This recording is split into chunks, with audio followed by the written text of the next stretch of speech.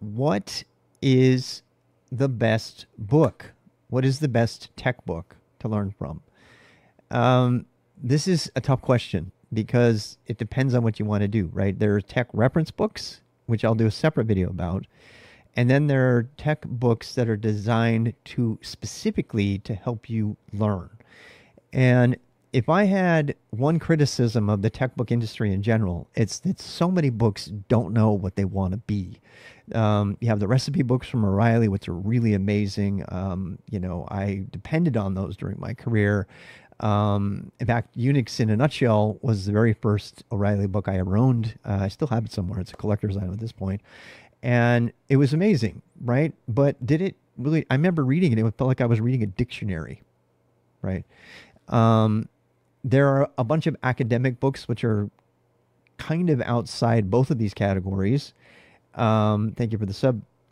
We have academic books which are not written for the learner at all. They're written for the person that's going to force the people learning to buy the book. And I'm not including those in the category. Unfortunately, they're overpriced and people have to buy them. There's a rant I made about whether you should pay for books or not in a separate video. Go watch that.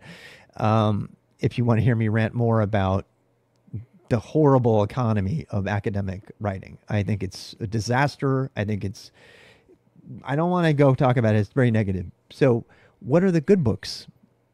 The good books are books like this one, Head First C.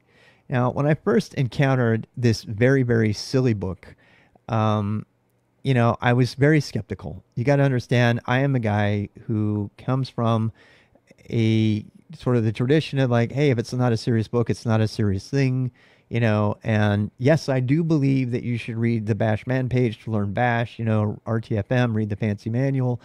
A lot of times you don't need a book at all.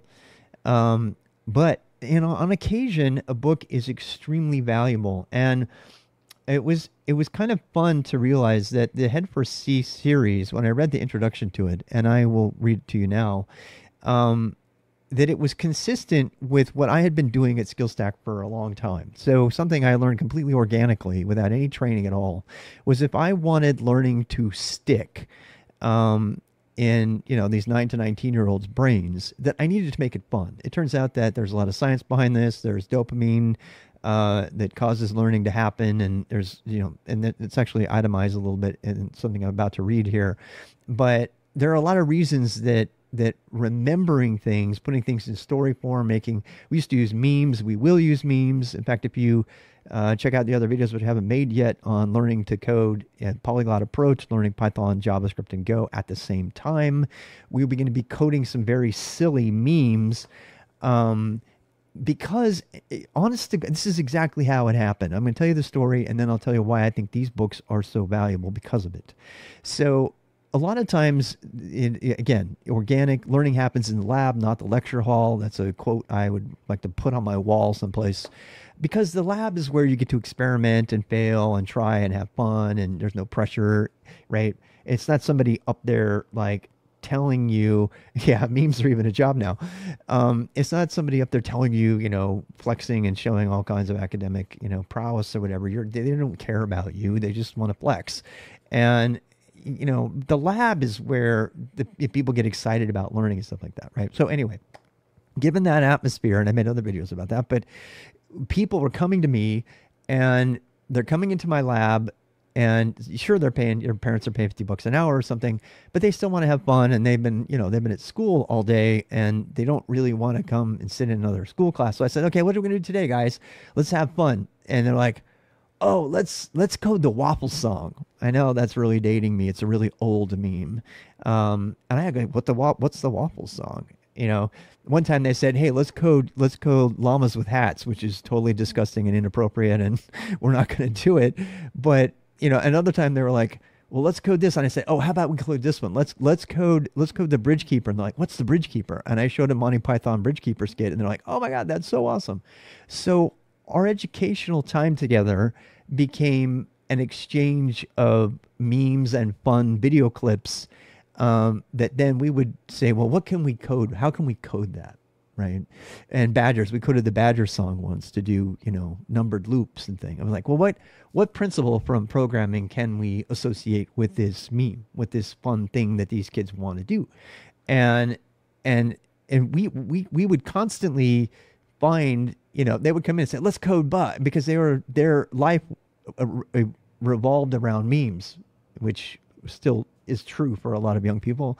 And so we would we would make all kinds of different weird things, and it was really fun. And they remembered it. And I actually, Wit came up to me several years later. I've told the story before, but I'm telling it again. But he came up to me several years later. We're talking about after he got a system administrator job at 16. He was extremely talented. He was running all the Minecraft servers and everything. He taught himself all kinds of different things with languages, and had evaluated, Kubernetes versus Docker Swarm on his own at like 15. I mean, if you know what these things are, you know that this guy had really blossomed. And he came back to me some years later and he said, Mr. Rob, what really worked for me when you did those micro projects, those little meme projects. And this is his direct feedback. He said, when you did that, when I couldn't remember something, I remembered the meme that went with it. I remembered the meme and I was able to pull the meme up, and then I could actually go find the meme in my GitHub where I had coded it in my private repo, and I could remind myself how I did it, and it came back to my memory much easier. And that, my friends, is how learning happens, and that is the basis of the brain-friendly guides coming from O'Reilly. And when I read that, I was immediately on board. As silly as it was, I was like, oh, I see. They're using actual pedagogical scientific studies that have shown that this actually works. And so here you read right here, it says, we think your time is too valuable to waste struggling with new concepts, using the latest research in cognitive science and learning theory to craft a multi-sensory learning experience. That is what I was doing organically and on accident by observing in what I called the learning lab, where I was learning about learning in a laboratory environment, and I was able to adjust how the learning was happening based on what worked and what didn't. So, they were learning in a learning lab, and I was learning in a learning lab. I was learning about learning. And one of the things I learned about learning was that a multi-sensory, meme-driven sort of learning experience helped it to stick better. And it made it fun. We had a blast in there. We would put music on, we would take musical breaks, and we would dance around like crazy people. I did not know that all of the dopamine that was being produced by that entire experience was solidifying the learning that they were doing and giving them solid mnemonic, did I say that right? Memory, things to grab onto in their memory. It turns out also, by the way, my friends, that the people who memorize pi to like 100 digits or whatever, these people who have memory competitions, guess how they do it? They make a story. They imagine a story, a visual story, the crazier the better in their head. And then they tell themselves that story and they associate a number with each one. That's how they win those competitions.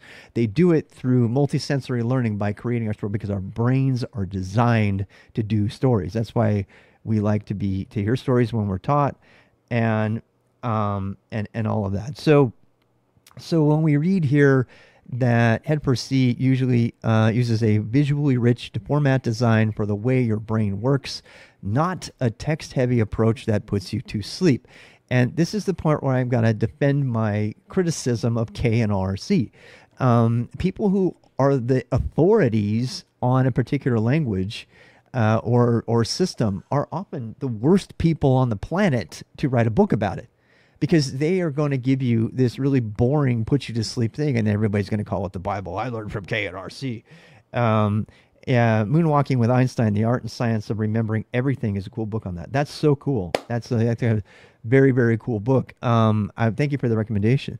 So when again, when I was skeptical of these books when I first saw them, and this approach in general, I was skeptical of it because it looks really silly. Let me show you. Like when you go into the book, you're like, "What? This is I've got it's all kind of reversed because I don't want to blind you, but look at how silly it is, right? Who is this book for? Do you already know programming? I can't believe you put C in this book. It's got these really, really silly things in here, right? So here we go. It says, we know what your brain is thinking. Your brain craves novelty. It's what it always searches, scanning, waiting for something unusual. This is why memes are so popular. It was built that way, and it helps you stay alive. So what does your brain do with the routine, ordinary, normal things you encounter? Everything it can to stop them from interfering with the brain's real job, recording things that matter. It doesn't bother saving the boring things. They'll never make it past that this is obviously not important filter. So how does your brain know what's important? Suppose you're out for a day hike and a tiger jumps in front of you. What happens inside your head and your body? Neurons fire, emotions crank up, chemicals surge. And that's how your brain knows. This must be important. Don't forget it. But imagine you're home in the library. It's safe, warm, tiger-free zone. You're studying, trying to get ready for an exam. One thing, or trying to learn some tough topic technically in 10 days that would take a week or 10 days at the most. Just one problem. Your brain's trying to do a bigger favor. It's trying to make sure that this is obviously unimportant content, doesn't clutter up the spaces, and you end up falling asleep. Resources are better storing things that really matter, like tigers, the dangers of life, like the fun stuff, like how you should never be posting these party photos on your Facebook page. There's no simple way to tell your brain, hey, brain, thank you very much, but no matter how dull this book is and how little I'm registering this emotional Richter scale right now, I really do want to keep this stuff around. So that's what it says here. What we think of the head for C as a learner. So what does it take to learn something? First of all, you need to get it. If you're going to get it, you need to not forget it. And how do you remember it? That comes back to the visual imaging. Some of the head first principles: make it visual. Images are far more memorable than words alone. Make it much more effective. Use a conversational personalized style. And this, by the way, shapes everything that I've ever done. I want to keep it personal. If I can pick a big word and I use a simple word, if I'm going to do the big word, I'm going to, tell you what the big word means. And it says, get the learner to think more deeply. They don't actually say this, but it says right here, get and keep the reader's attention and touch their emotions. There is something that's implied in that they're not saying, and that is storytelling. Storytelling is used to memorize the pi out to 100 digits. It's also used to convey meaning to the brain from one human to another. We think in narrative. That's how we are operated. It's the reason that we binge watch Netflix or whatever. We are designed. We like story. We like narrative, and the more visual, the better. The more imaginative, the better.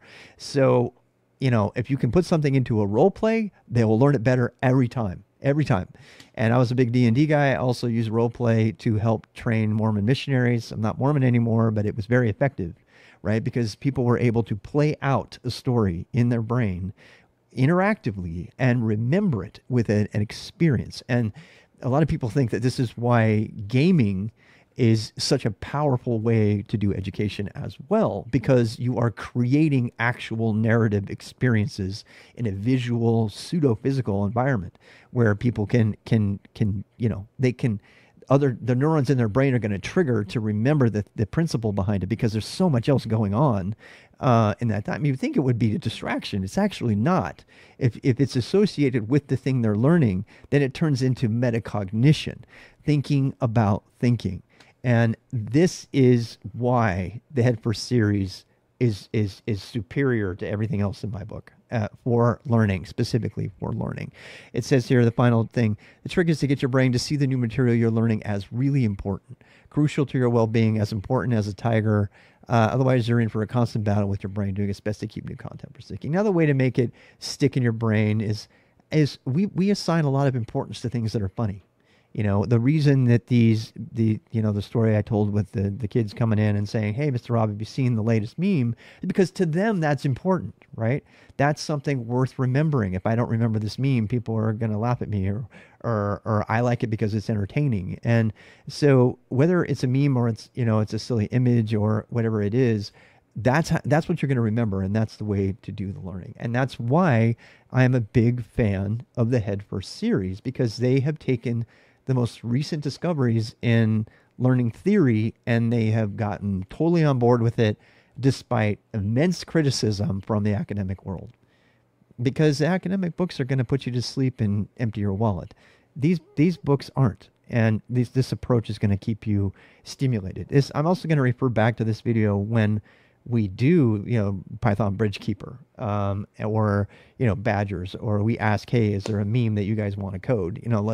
Let's code it, and let's associate the latest funny, silly meme with something specifically about your learning so that you can take it with you and prosper and win and, dominate the day. So